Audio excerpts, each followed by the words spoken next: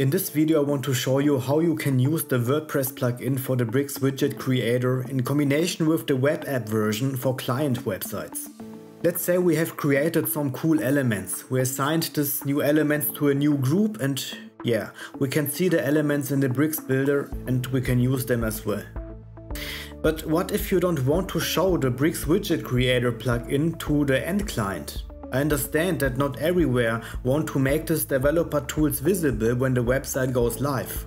Here the app version of the Bricks Widget Creator can help you. You can export your entire work to the app version and the app will create an exclusive WordPress plugin with all elements inside. We will try this. Let's export the elements we want to include to the final plugin. Now we can import this JSON file to the web app. You can see all data is applied. Here at the top you have the possibility to add some plugin meta informations like the version, the name, the description and so on. Now we just need to click on download Bricks widgets and what we get is a full working WordPress plugin with our entire work inside.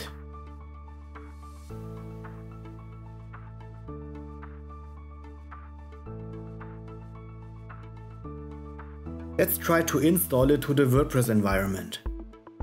First I deactivate the Bricks Widget Creator. We will see that all elements are not existing anymore because the plugin is not activated.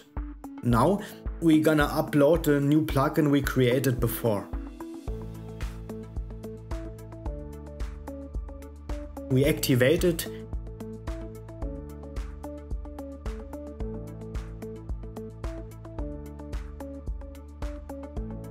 We take a look to the Bricks builder and great, we can see all elements we created. Yeah, this is a good way to create an own WordPress plugin with custom Bricks elements inside.